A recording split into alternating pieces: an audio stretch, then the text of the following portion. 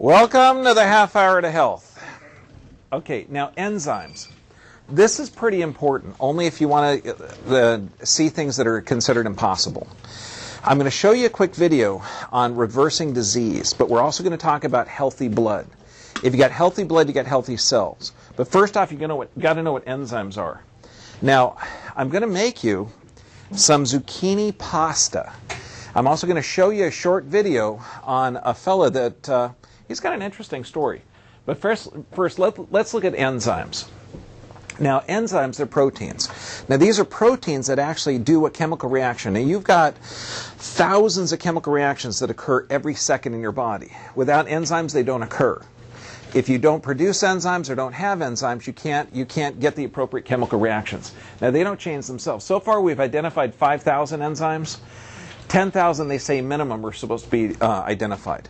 But just look at the two different types, catabolism and metabolism. Catabolism means it's breaking down. So you've got these enzymes that break down nutrients, substrates, other proteins, so you can utilize them. Now, this is huge because just in the respiratory tract, cytochrome is an enzyme that breaks down oxygen and hydrogen, so you're able to utilize the oxygen. Now, there's two main types, and this is huge. Metabolic enzymes, they're responsible for building your body, because each day you build 1 billion cells. Without enzymes, you don't build healthy cells, you build sick cells. Digestive enzymes are how you actually break down the food products. And this is huge because in order to preserve food, they have to remove the digestive enzymes. Guess what that does to your body?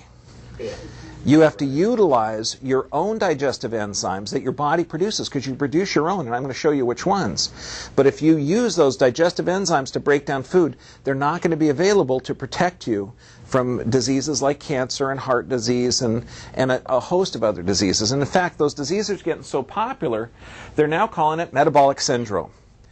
If you ever see the word syndrome on anything, get scared, because it means they haven't a clue. Okay, it really does. Like carpal tunnel syndrome, fibromyalgia syndrome. Okay, it means these people are suffering, but they really don't know what it's from. Now, they say it's linked to 75% of all diseases. I'm going to tell you tonight that they're starting to view tests in a different light. Okay, and this is going to take a while. They say to change an idea, you have to wait for a generation to die out. So you got a choice. Either we wait for this generation of doctors to die out, or we listen to the progressive ones that are actually a step ahead of the game. Have you heard of penicillin? Yeah. When that first came out, it took 30 years for that to get in the medical world, and it saved millions and millions of lives. Have you heard of hand washing before surgery? Yeah. I know. I'm talking about basic stupid stuff. Do you know the guy that Semmelweis is the guy that told his interns they had to wash their hands before giving birth, and what they found out was he was put in an insane asylum for talking crazy like that. Okay, and it stopped childbed fever. So what we're going to learn tonight is blood tests that show high lipids, high sugar, and high protein. What that means doesn't mean that you have high blood. It means that you've got toxic levels of this in your bloodstream. Now, first off, your body produces certain glands. It produces certain enzymes. And these break down or alkalinize food. It begins in that, you got to chew your food. That's where the saliva ones, the stomach produces certain enzymes. But everything in here, we used to think, and this is the old thinking, because remember, there was a time in the world that the most brilliant minds on the planet could prove to you, using scientific and empirical data, that the world was flat. It's not. Okay, if anyone's up on the latest science, the world is actually round. Okay, and we've known this for a few centuries. But right now, what they're saying now is the digestive tract isn't for digestion. It doesn't break it down. It changes the chemical structure of the food. This is the new idea. The digestive system is not designed for digestion. It's designed for alkalinizing the food in preparation of becoming new blood, the new cells. This means that this whole system, this whole digestive tract, it's designed to change the structure of food so that it gets into blood and you can utilize it for cells, which is radically different, because if you take in food in your system that's devoid of enzymes, you get massive disease results.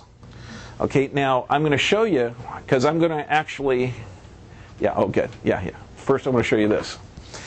I'm going to make pasta out of zucchini. And yes, I did wash my hands just now, so it's okay. I'm going to make this, and we're going to have two different types. One, we're going to have a delicious tomato sauce, and the other one's going to have homemade pesto.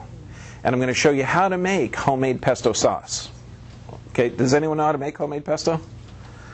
Oh my gosh, it takes seconds. Okay, and we're going to have two different varieties, and we have two small people that are going to be helping us deliver it.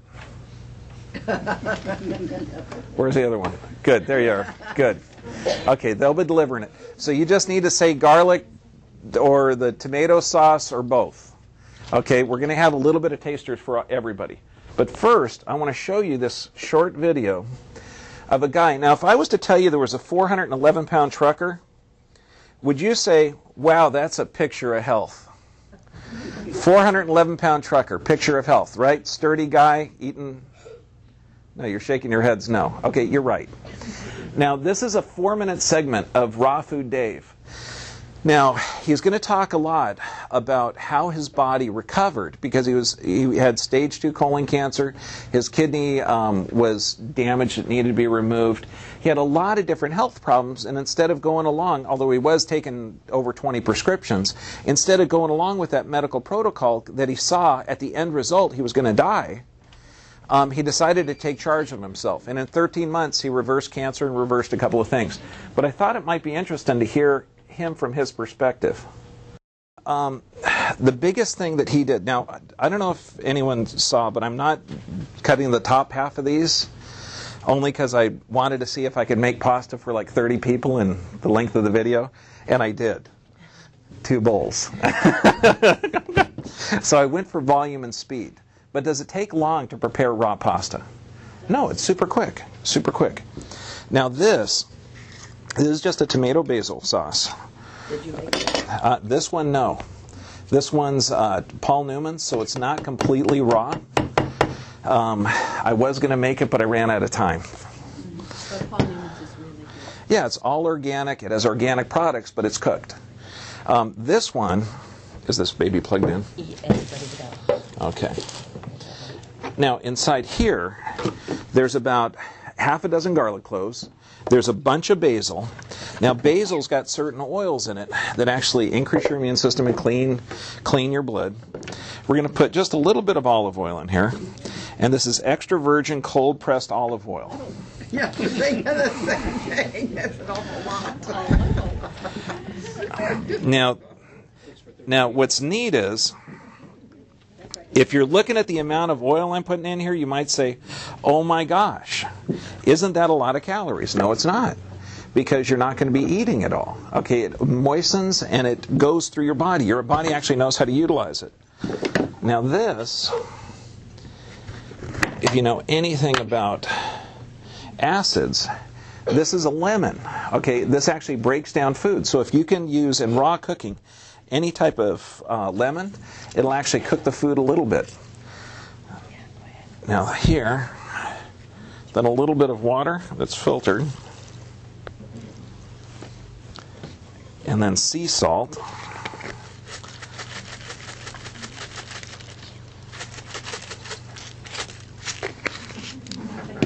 And this, the pesto takes literally seconds. And it's got nothing but antimicrobials, antivirals. It's phenomenally good for you. Just stuff. I don't want this to be a cooking class, but I want you to see that you can make actually really good, tasty food pretty quick. Everything is designed to get the good quality blood. Anything you put in your mouth is going to get into the bloodstream.